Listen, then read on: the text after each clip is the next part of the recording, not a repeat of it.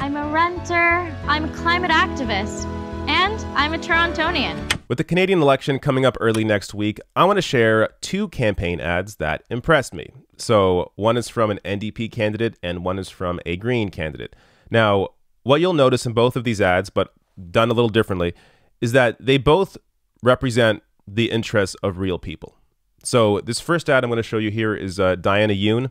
She is the federal NDP candidate for Spadina-Fort York, and she's a climate justice activist and community organizer. And this ad, I think, is fantastic. Hi, I'm Diana Yoon. We're filming our campaign video, so stay tuned and I'll take you along the journey. My parents and I immigrated to Canada when I was 4 years old. I was often reminded of the sacrifices they had made in hopes of a brighter future. And yet, for our family, my friends, and our neighbors, the future doesn't look so bright. I've lived in apartments with bed bugs and leaky ceilings, while developers profit off luxury condos. People like you and me, we struggle to find an affordable place to live downtown.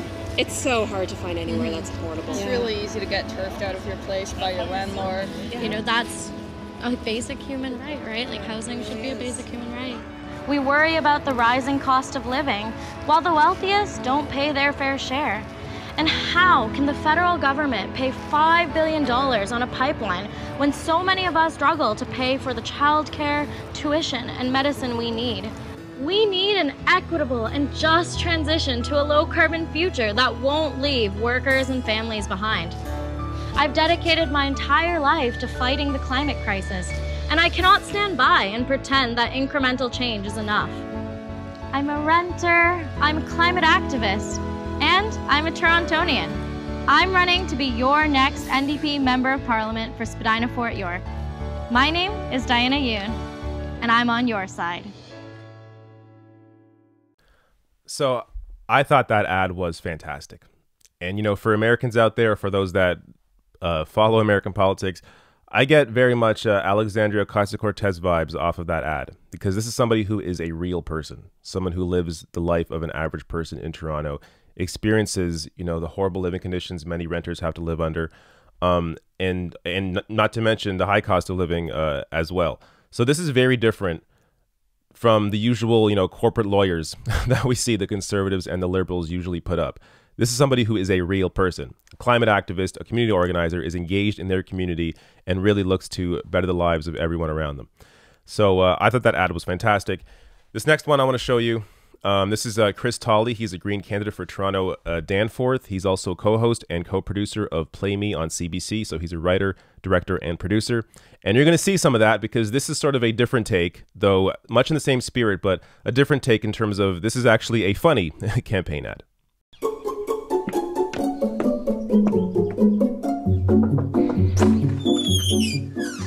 Hi, I'm Chris Tolley, your Green Party candidate in Toronto Danforth. I'm sorry, I don't see myself voting for a one-issue party. Oh, but we're anything but a one-issue party.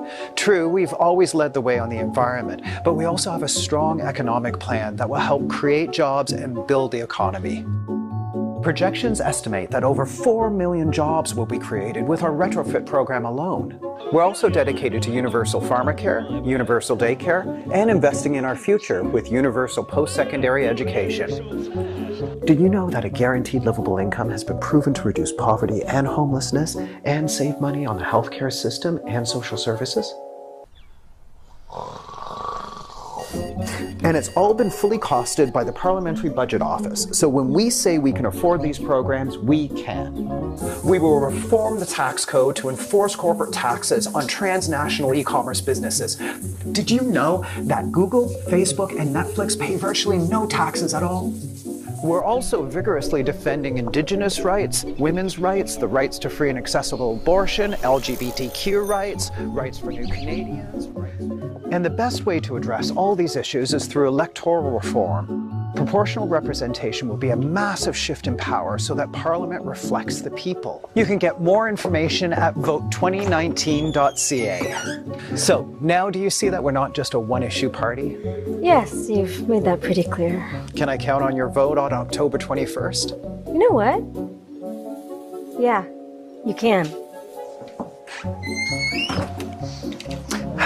One down, 39,000 more doors to go.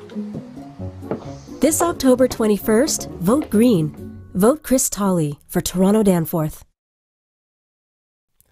So clearly a different take on a campaign ad than the first one, but I thought it was effective.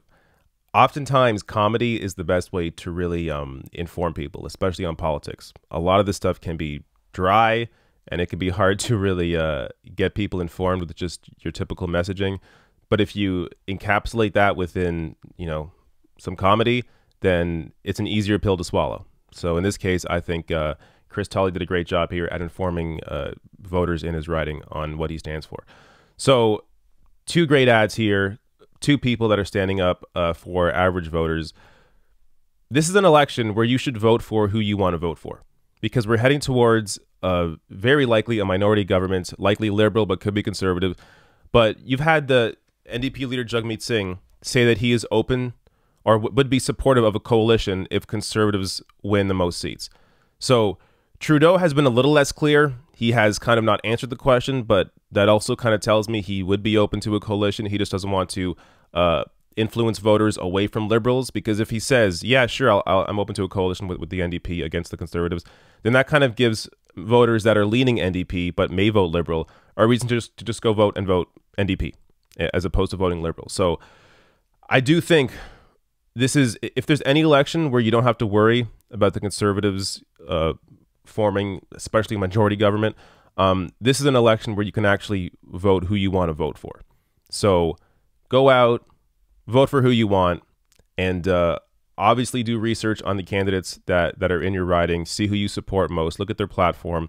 Look at also look at the leadership of all these parties. Who you agree with most. Who you like. All this stuff matters. So don't be worried about conservatives forming a majority government. Vote for who you want to vote for. Do your research. And most important thing, make sure you do go out and vote next week.